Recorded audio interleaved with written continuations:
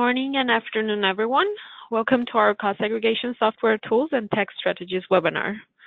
We like to begin all of our webinars with a little background on our company, as well as our own personal backgrounds. KBKG is headquartered in Pasadena, California, with additional offices in Illinois, New York, Georgia, and Texas. Since 1999, we have successfully conducted thousands of studies nationwide. KBKG's team has performed studies on facilities ranging in size from 10,000 to over 1 million square feet, resulting in a deferral of hundreds of millions of dollars in taxes. We also have highly qualified engineering and tax professionals on staff. Our engineering department has extensive construction experience in reading plans and utilizing RS means and Marshall and Swift cost estimation techniques. Our tax department provides support for all cost segregation tax-related issues, including 1031 exchanges, AMT, passive activity, abandonment write-offs, and lease provisions. We are a preferred provider for thousands of CPAs across the country. Now I will turn it over to our presenter, Eddie, so he can tell you a little bit about himself. Eddie? Thanks, Miriam. Hello, everyone, and thank you for joining us today for this webinar. I'm located in our Bedford, Texas office, which is right between Dallas and Fort Worth, very close to DFW Airport. I'm a graduate of Texas A&M University with an undergraduate degree in environmental design and a graduate degree in construction management. And I joined KBKG about 4 years ago to lead our Texas-based operations. I also do quality control reviews of work that's performed in other offices around the country. And I'm proud to say that KBKG is very involved in the American Society of Cost Segregation Professionals. This is recognized as the primary professional organization in our industry. And currently, KBKG has 8 certified members of the ASCSP, including myself. And I currently serve on its board of directors, its testing committee, and I've been a past chair of the education committee. All the reports that I review here at KBKG are signed and certified with my ASCSP stamp, which is a symbol of the quality of the reports we produce. And anyone else that may have reason to review our report is likely to recognize that. I'm in my 34th year in the cost segregation industry, and 20 of those were with the Big 4 CPA firm. This webinar presumes that you have some basic understanding of cost segregation. I'm going to just briefly go over the benefits of doing a cost segregation study, and I'm going to mention some of the tax implications that you need to consider in conjunction with these studies. I'm also going to discuss some tax strategies and some planning considerations that you might not have thought about before. Finally, I'm going to discuss some new proprietary tools that were created by KBKG and allow tax preparers to generate deductions and value for your clients and potentially generate revenue for your company. Well, cost segregation has been around for decades, although many taxpayers and tax preparers are unaware of it. The IRS, on the other hand, is well aware of cost segregation and, in fact, expects taxpayers to do cost segregation studies. So it published a Cost Segregation Audit Techniques Guide, or ATG, to assist its examiners when they're auditing returns. And you can view the entire ATG on our website at the link that's displayed on this slide. And by the way, you can, if any of you are wondering, you can download the material from this presentation. So if anyone's having trouble doing that, just let us know in the question box. The primary goal of a cost segregation study is to identify depreciable real estate related costs that can be depreciated faster. So typically through 5, 7, or 15-year recovery periods. But the secondary goal of a cost segregation study is to identify the depreciable tax basis for each major building component that's likely to be replaced in the future. Examples of these would include the roof, windows, doors, bathroom fixtures, HVAC, and so on. When such components are replaced, tax preparers need this information in order to claim a retirement loss or partial disposition deduction for the remaining depreciation that was left on the retired component. You might be wondering what types of real estate transactions are good candidates for a cost segregation study. The most common scenario is existing properties that are acquired by a taxpayer and the purchase price is then recovered going forward over the appropriate recovery periods. Next is new construction, which was placed in service for the first time by the taxpayer, and the total capitalized cost of that construction is then recovered over the appropriate recovery periods. Many taxpayers also incur costs to remodel their existing properties, and then depending on the facts and circumstances, these costs end up capitalized as well. The last scenario I'll mention is build-outs. This would typically include costs for interior tenant construction within an existing building shell. You might be surprised to know that you can do a cost segregation study on properties that were placed in service in a prior tax year. In fact, you can go as far back as 1987. However, the amount of depreciation you can take on an asset is going to be limited to that asset's remaining basis. So, as a practical matter, it's usually most beneficial to focus on assets that were placed in service sometime during the past 15 to say 20 years. Let's take a look at an example here of a $3 million retail building that's being depreciated straight line over 39 years. The results of a cost segregation study might identify something like $330,000 of 5-year tangible personal property and another $360,000 of 15-year land improvements. These are very common kind of results. The reclassification to these shorter recovery periods results in $333,000 of additional deductions and an increase in cash flow of $132,000 over the first 5 years. Cost segregation has been around so long that it's actually the most common tax planning tool that anyone in the real estate industry should be considering. You can do the study anytime after the building's purchased without filing an amended return. You do this by filing Form 3115 for a change in accounting method, which allows you to claim any missed depreciation deductions in the year you apply the study. So this is very important for tax preparers to consider. If you have the probability of a taxable event in a future year, you may want to delay the study until the year you're really going to need those deductions. And as I mentioned earlier, many taxpayers currently anticipate a drop in tax rates, so now might be a very good time to take advantage of cost segregation to move those deductions from future years when rates are lower to the current year when rates are still high. Without the tools we'll be discussing in our presentation today, it would only make sense to hire a cost segregation engineer when there was depreciable basis of $750,000 or more. Otherwise, it's just difficult to find enough benefit in the study to justify the fees that would be incurred. For additional updates on tax planning strategies for cost segregation, please see our updates that are posted at the link shown right here on this slide.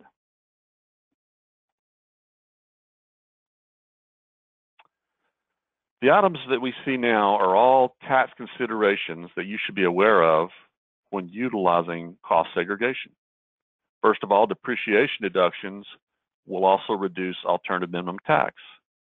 Bonus depreciation can apply to reclassified items in a cost seg study as long as we're talking about new construction, not an acquired project. Any unused deductions carry forward to future tax years. When a building is sold, the taxpayer or seller may need to recapture depreciation that was taken on the tangible personal property. Accounting method changes are addressed with Form 3115, which means you can retroactively address buildings from prior tax years. Passive activity rules can offset the benefits of doing a cost segregation study. If the real estate activity is passive, then you must use the deduction against income that's also passive. 1031 exchange rules need to be considered. Typically, it's the net increase in depreciable basis associated with the replacement property that's the subject of a cost segregation analysis.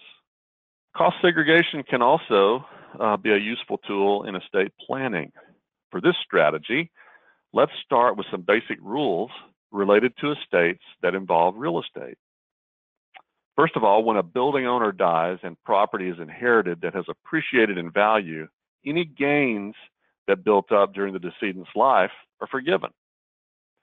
The beneficiary of the property receives a step up, which means the property's depreciable tax basis gets reset to the fair market value as of the date of death, and depreciation then starts all over again.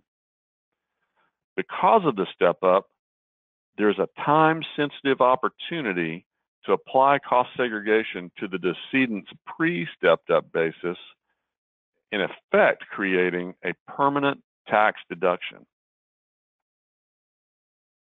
To illustrate this, let's look at a building purchased by the decedent in 2008 where the death happens in August of 2015. Since the original investment of $1 million is considered residential rental property, it's depreciated over a long life of 27.5 years. So by the time of death, the decedent will still have roughly $728,000 of depreciation that he never got to deduct. The decedent's estate will still need to have a final tax return prepared for the period in 2015 that he was alive. And suppose the decedent had sold the property for $2 million right before he died. This would have created a taxable gain of $1.27 million in that final tax return. However, that doesn't happen in our situation since the current estate tax rules forgive any taxable gains built up by the decedent who held that property at death. The beneficiary gets that full step up to the full fair market value of the property on the date of death, in this case to $2 million, and the beneficiary now records the $2 million basis on their tax return going forward. Now, most tax preparers already know that doing a cost segregation study on the $2 million stepped up basis is a good idea. But many tax preparers overlook the time-sensitive opportunity to apply a cost segregation study to the pre-stepped up basis. This allows the decedent to claim even more depreciation deductions before the death, lowering the building's tax basis and creating a higher step up to fair market value. The idea here is to take as much depreciation before the death, since the heir gets a step up to fair market value regardless of the decedent's basis. This strategy typically yields the greatest benefit for the estate because these deductions would otherwise be lost forever if not taken on the decedent's last tax return. In our case study, when the decedent's final tax return is filed along with the Form 3115, they claim missed depreciation deductions of approximately $174,000. And as discussed, this lowers the decedent's building's tax basis, but that's okay since the heir gets a step up to fair market value regardless of the decedent's basis. Because these deductions would have been lost forever, the result then is permanent tax savings just over $68,000. Now, I mentioned that this needs to be done on the decedent's final tax return. That's because when a building is acquired in a tax year prior to death, in order to apply a cost segregation study, a 3115 is required, and generally a 3115 can't be filed on an amended return. So from the heir's perspective, they now get to step up the basis to the current fair market value and begin that depreciation all over again. And since they've already had this retroactive cost segregation study done on the property for the estate, they can now have that study updated to reflect the new fair market value step-up basis at a very minimal cost. This allows the heirs then to maximize their deductions on the new basis.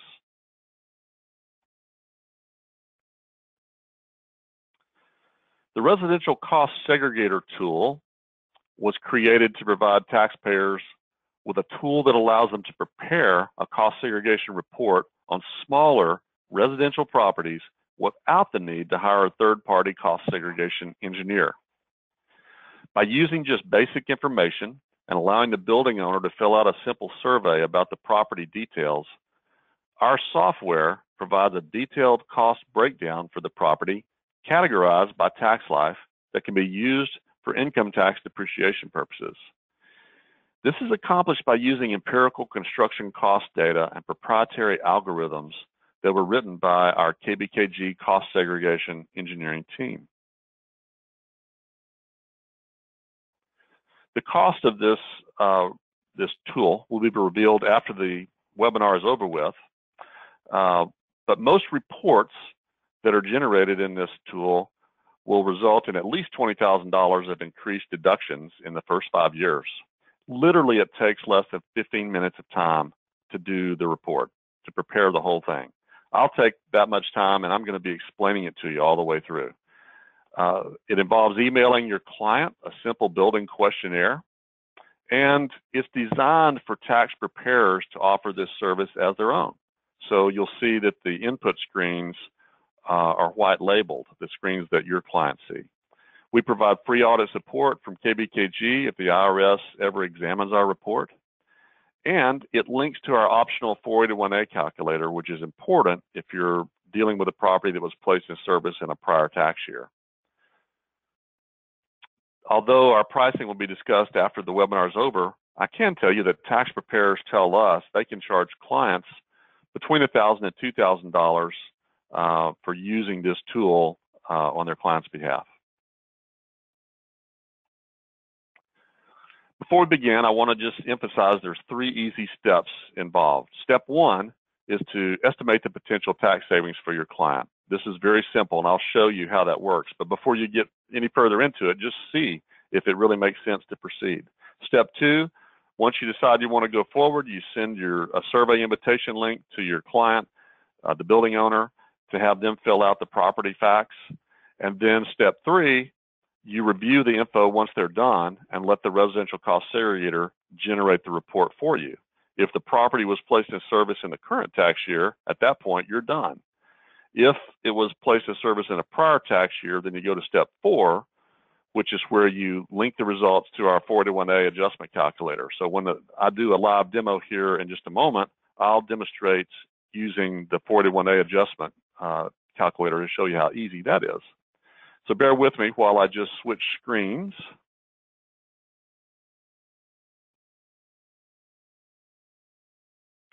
So now you're looking at our kbkg.com website, which is the starting point. So when you come to our website, this banner of drop-down menus across the top, come to software. If you come down to the very bottom, access kbkgsolutions.com. If you click on that link, it'll take you to this page. If you've never been here before, these spaces will be blank, waiting for you to enter your username and password. So if you've never been here, you'll need to click on Create an Account. This is free. It doesn't charge anything to create your account, and it'll give you a username and password that you can come back in and log in to go to the next screen. Once your username and password is in, I obviously already have an account.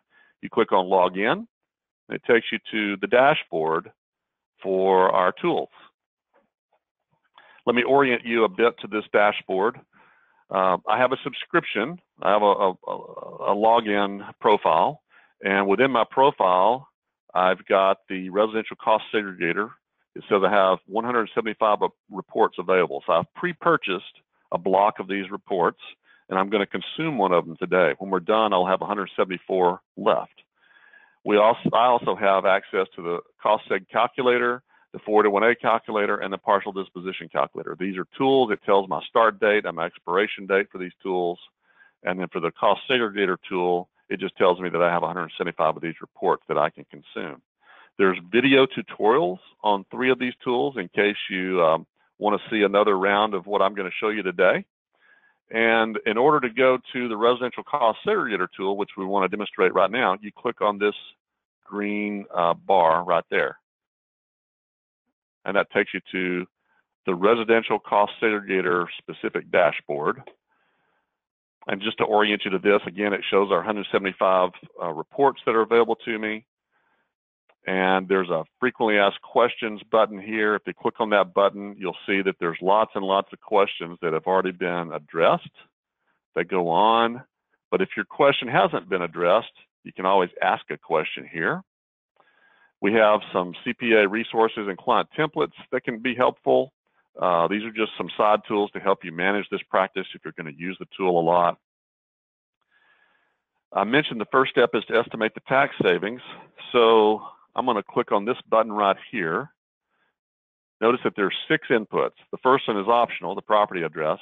Really, these 2 here are waiting on you. It's already pre-populated a return on investment factor of 8%. You could change it if you like. There's a estimated federal and state tax bracket. It's showing 40, tax return year 2017. You can change any of those if you like. There's a question mark. If you hover over it, it explains more about what this particular item is. So for now, I'm going to go up here and I'm going to type in a depreciable basis of $450,000. And I'm going to say that this was placed in service in June 15 of 2013. And just by putting in those 2 inputs, I'm going to now preview my tax savings to see what it's likely to be before I bother my client with this. So what I discover is that the deductions, additional deductions in year 1, should be in the range of $32,000 to $48,000. Increased cash flow based on these other, based on the discount rate and the tax rate, are in the range of $13,000 to $19,000. The net present value over the life of the project's between $8,600 and $13,000. And you can see a profile of how this depreciation works. It's a huge spike in the first year because all that depreciation from 2013 through 2016 is being caught up in this first year. And then it drops off significantly. And you can see right here, sort of hovers in one place. That says the 15-year property expires. And then it drops down and finishes off the 27.5-year property with less depreciation in those later years. So it's the same amount of overall depreciation, just we're taking the bulk of it in the first year and second year and out of those later years. So it looks like it definitely makes sense. I want to recommend this to my client. If I choose to, I could download this to a PDF and email my client, or I could just recommend it to him, either way. So I'm going to go back to my dashboard now. I'm going to go ahead and create a new report. So I'm going to click on new. By the way, before I do this, let me just show you there's a number of reports already here. These are ones I've done in the past. I've got multiple pages of these because I do demonstrations all the time. This one down here says it's ready for my review. It's one I just didn't go back and review yet, but we're going to create one today, and it'll send a survey to our client. And when our client finishes it, it'll come back. It'll prompt me just like this to say it's ready for review. So I'm going to say new report.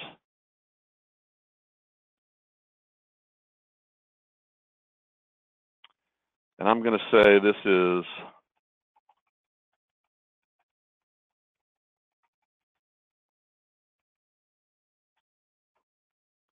a house in Euless, Texas.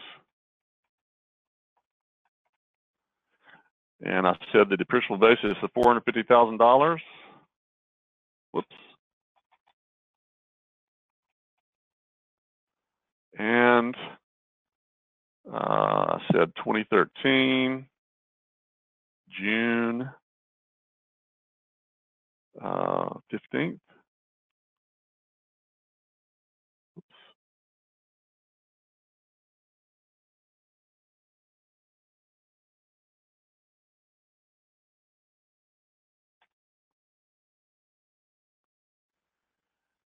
I'm going to say my total square footage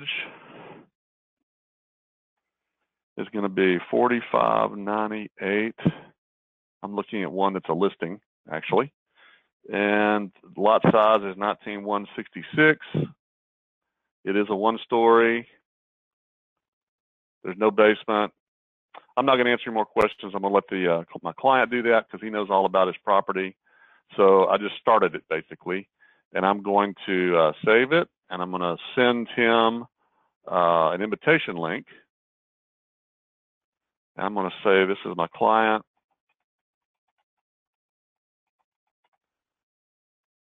It's going to go to me. I'm going to be both sides of the table here.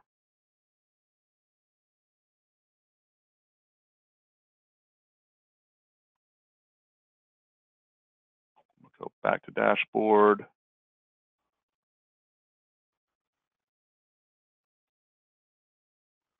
I'm going to put this over here. This has already come to my email. It says, please complete the following summary about your residential property for income tax depreciation purposes. If there's tax-related questions you're not sure how to answer, please contact your tax preparer or person who initiated this survey. After the report's complete, it'll be used to file your tax return, and you can request a copy in PDF format from your tax preparer or person who initiated this survey. This is a pre-packaged sort of introductory email. You can certainly change it. This is just the one that was in there a moment ago and came to me. So now as the building owner, I can simply click on this link that my tax preparer sent me.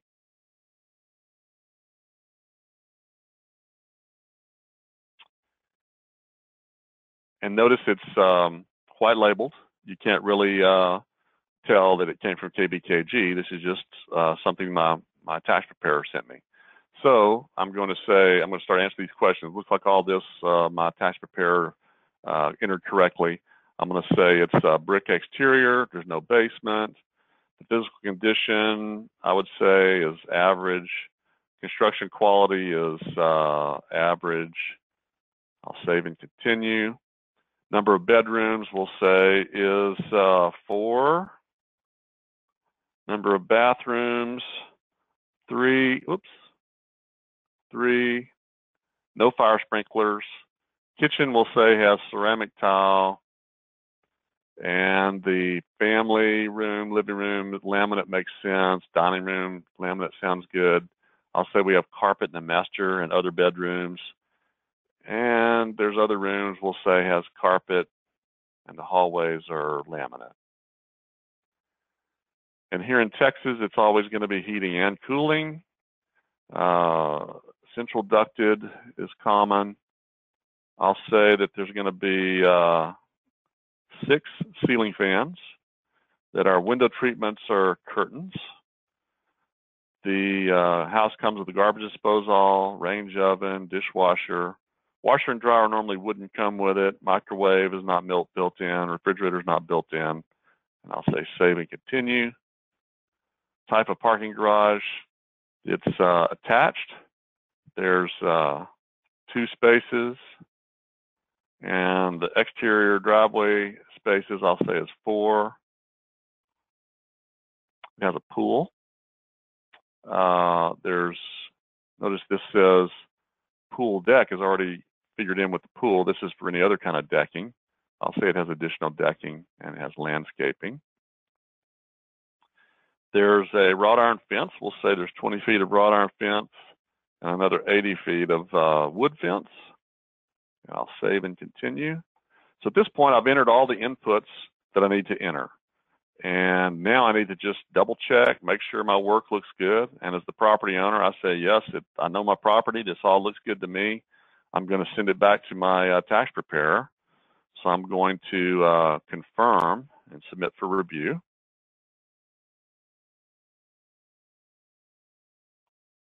Okay. So I'll close this. And I'm going to close this and go back in. Let me see. I have an email back to me now. Now this is the tax preparer receiving the email. Thank you for using the residential cost segregator. Your client has successfully submitted their property information and it's ready for your review. In order to complete your client's report, click the following link to access the solutions website. So I'm already there.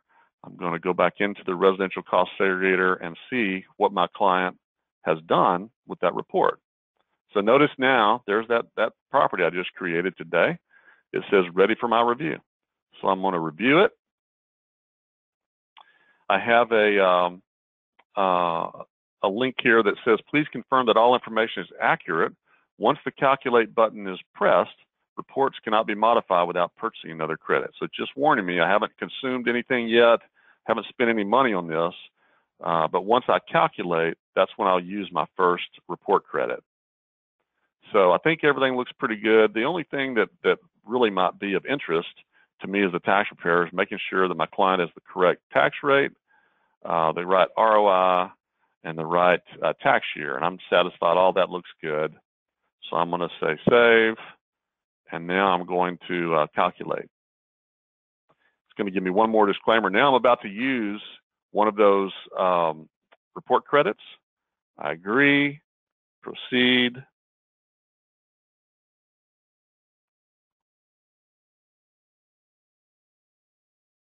And there you go, that fast, it created a cost segregation report, all based on the reporting of those property facts by my client. So what you will notice here is the additional tax savings in year one, $50,419, the increased cash flow in year one, $20,168, the net present value over the life of the project, $16,711.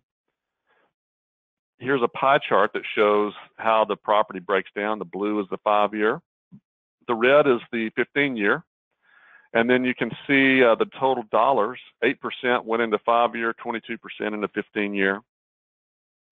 It's $450,000 in depreciable tax basis. Shows that same sort of a graphical chart we saw earlier when we did the estimate of the tax savings. The next section is interesting. It's breaking it into the 9 systems that are useful for the tangible property regulations. So you see the building structure and interiors, all the components related to that. Same thing with HVAC, fire protection. And then you see the personal property items and the land improvements at the bottom. So for example, let's say the tile. Let's say we said we had ceramic tile in the kitchen, and there's the purchase cost. The basis of that would be $5,638.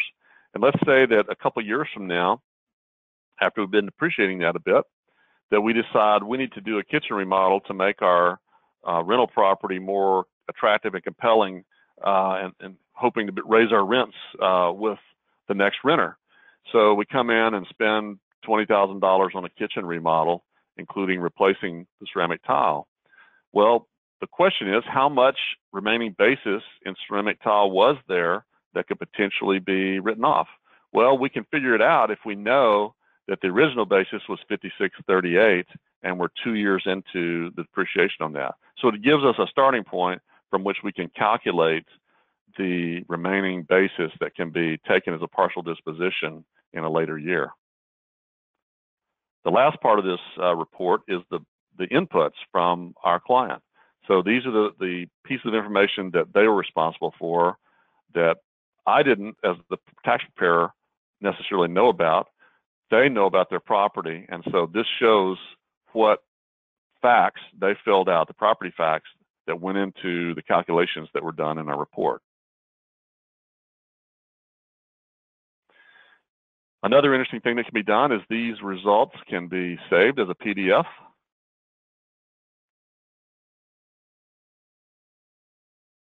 They can also be exported to Excel.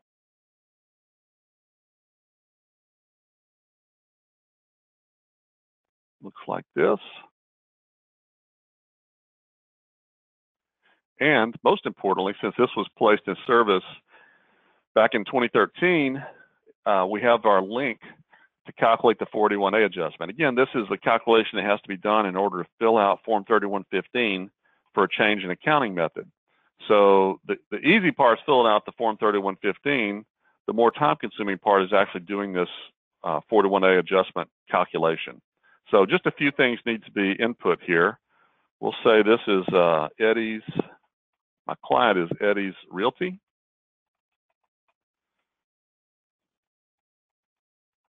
Put in the EIN number, and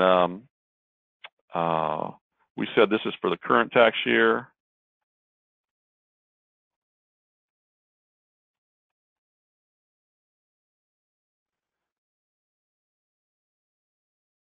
So this clarifies what we're talking about with tax year there for you. Anytime you see the little question marks, there's helpful information for you.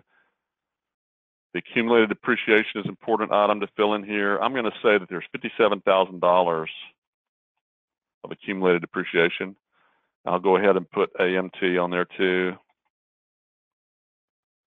For the method, I'm going to say straight line. That's what I'm filling out what it was like before the cost seg here. Mid-month convention, 27.5-year property, no bonus depreciation. That's what we had. So it's already populated all of the items that were identified within the property based on the property facts answered by our client, and it's showing you the depreciation method and life. 27.5 years is shown first, and then it shows you the 5-year property, and then finally the 15-year property. All of this adds up to $450,000, and so I can hit calculate, and it's going to, based on the inputs I put in at the top of the screen, it's going to calculate the 41A adjustment. If I wanted to, this asset we said was in service in 2013. Let's say that, as I mentioned, a couple of years into it, maybe 2015, we did a $20,000 kitchen remodel, and we wanted to reflect that. Again, it's a very, in the scheme of things, kind of a small amount, but maybe there's some significant dollars in there that we could call tangible personal property. And right now, it's just showing up as a $20,000 line item on the depreciation schedule.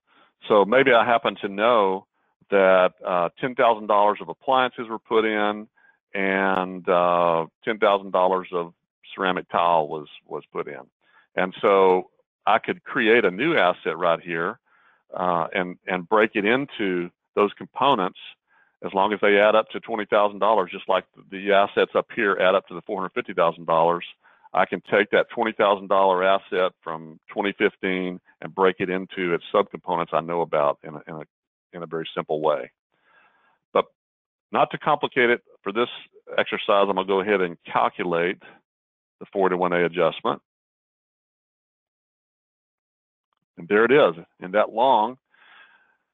So you got a negative 45,105. That's a good thing. Negative number for the 41A adjustment.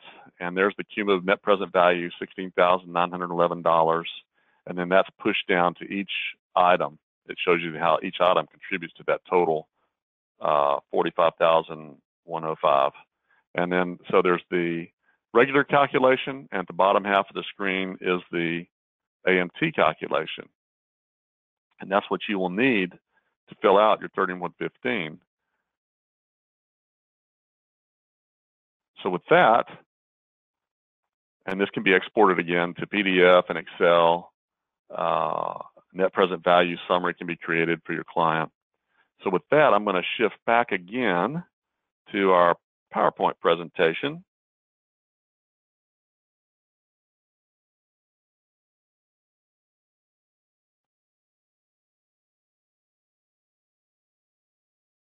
So when you're doing the residential cost segregator, what I'd like you to see on this screen is as the basis grows, as you have more depreciable basis, like the first example is 200,000, then 300,000, and 400,000 in different types, rental duplex, single family, 3-unit rental, 500,000.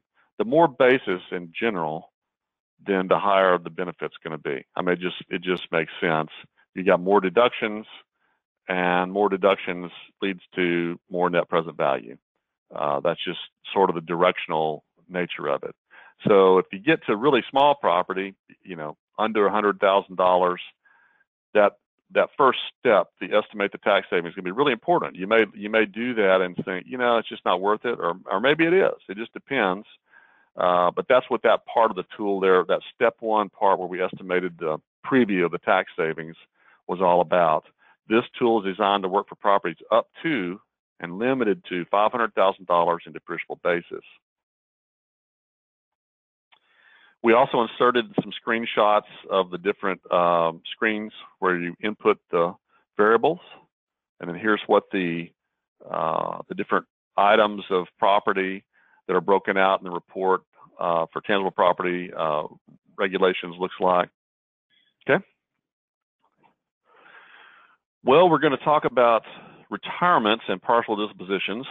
The current regulations allow you to take a loss deduction when you remove components from your building.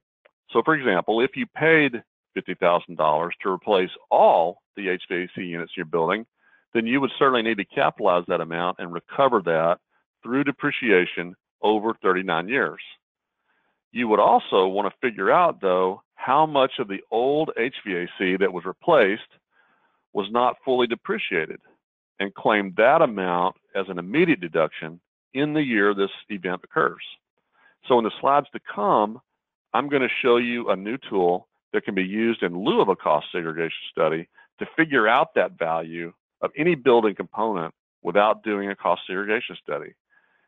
But prior to that, prior to my demonstration of that, I want to go through a case study to show you why it's important to figure out this value. So let's look at an example to see the impact this can have. Suppose a taxpayer acquired a building 3 years ago for $5 million. This year, they spend $1 million to remodel part of the second floor. Typical things: ceilings, walls, lighting, plumbing, ducting, wiring. We analyze the original cost of the demolished components and discover that they represent $470,000 of the original $5 million building basis. Well, the taxpayer can now recognize a loss of $430,000 in the current tax year. That's the original cost basis less depreciation already taken. Remember, you can only take advantage of this partial disposition in conjunction with a timely filed tax return.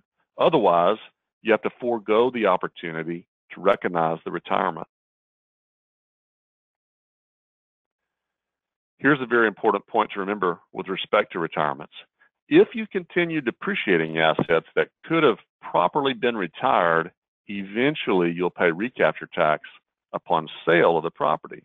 And recapture rates are the highest ordinary rates compared to capital gains rates.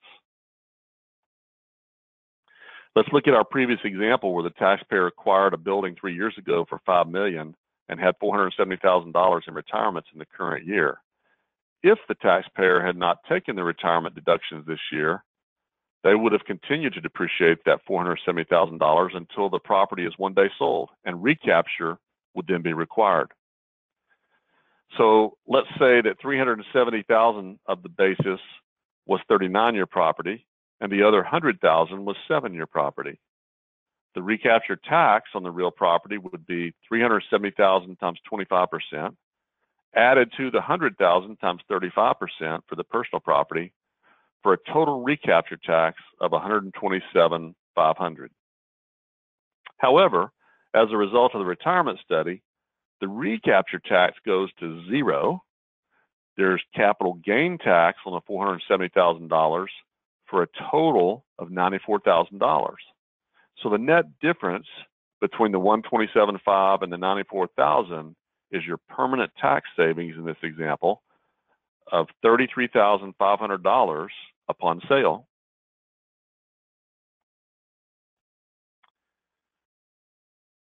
Based on the final disposition regulations, there's a couple of ways you could determine the remaining basis of a component that's been removed from a building. If you've had a cost segregation study done that has already identified the basis in the component, then you're all set to calculate how much depreciation has already been taken and what the remaining basis of the component is.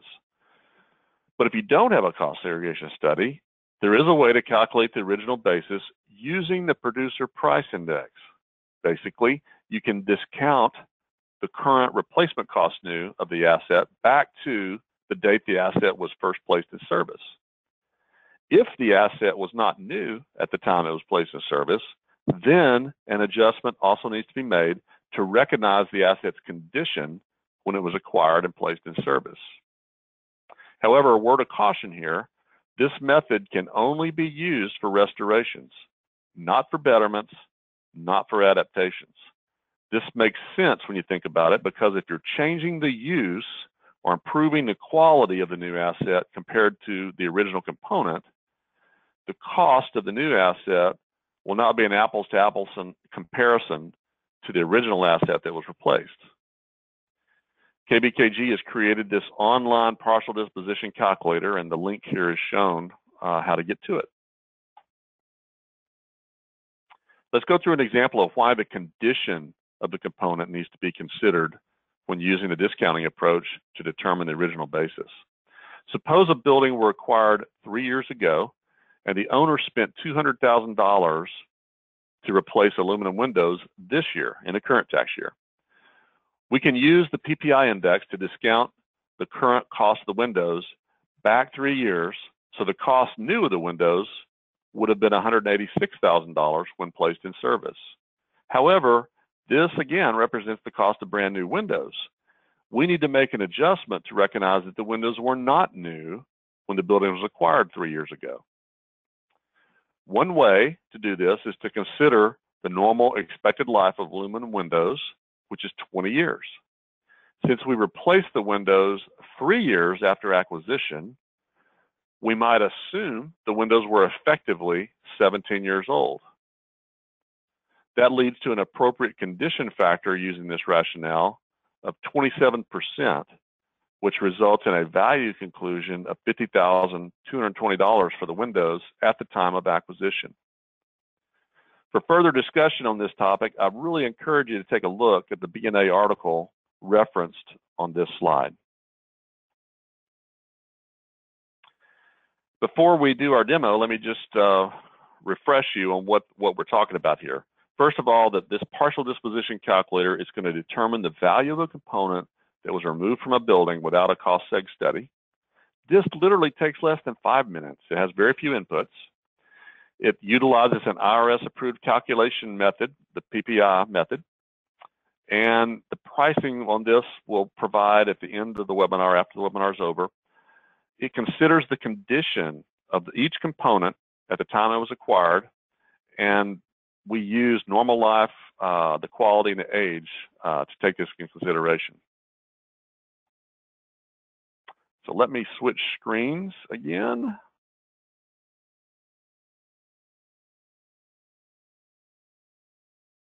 And I'll do the demo for you.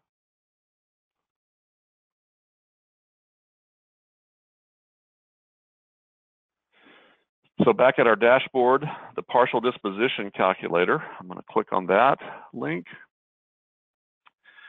I'm going to use the same facts we were just talking about to show you how this works. So I'm going to say that the windows were replaced and it was $200,000. And this was in May 1st of 2015, the replacement occurred.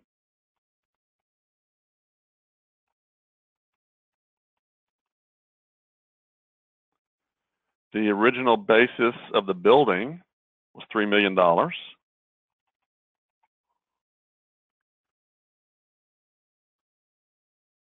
And the date of purchase of the retired component was May 15th, 2010. The building was originally constructed in 1985. So the building was acquired in 2010. We did this replacement in 2015. And we spent $200,000 on the replacement. The whole building cost $3 million. That's what we're saying. And the original, it was originally constructed in 1985. So now I'm going to enter the accumulated depreciation. I'm going to say that it has $250,000 of accumulated depreciation. That will come straight off our depreciation schedule. So these are all easy inputs. And notice that it's already calculated the producer price index at the time of purchase versus at the time of replacement. But the last piece that we need to insert is the type of component. We said it's aluminum windows. I could type it in right here, or I could search it up. I'd like you to see that we've tried to put in just about every kind of component that might need to be replaced in a building, all your normal things that tend to wear out before the whole building wears out. So I'm just scrolling down so you can see some of those. So under doors and windows, if I go to windows, we said aluminum windows. So it populated that field based on the menu drop down. So it knows that the normal life of a replaced component here is 20 years. And the actual age of the building at the time of purchase is 25 years. The number of years the windows were used prior to retirement, 5 years. So if the normal life is 20 and we've effectively used it 5 years before we replaced them, we're sort of implying that the effective age of the windows at the time of purchase was 15 years, 20 minus 5, 15. So we've got all our facts that we need to calculate the condition adjusted values that we're looking for. So I'm going to click calculate, and there you go. It just did it that fast.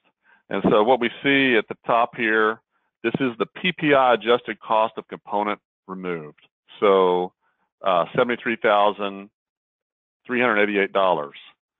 This is condition adjusted. We hover over that, adjusted value after applying the PPI and factoring the normal life of the component as well as its age at time of purchase.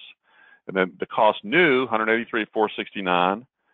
Right here, the $6,116, that's the 5 years of tax depreciation accumulated between 2010 and 2015. And the $67,272, the remaining tax basis that can be deducted in the year of disposition. So that's how simple that is to use.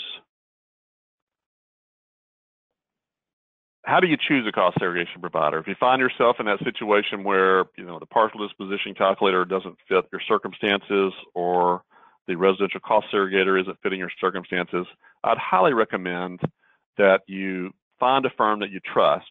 And a good way to do that is to seek out an individual that's certified by the ASCSP. Compare the resumes and bios of those who are proposing to do this analysis for you.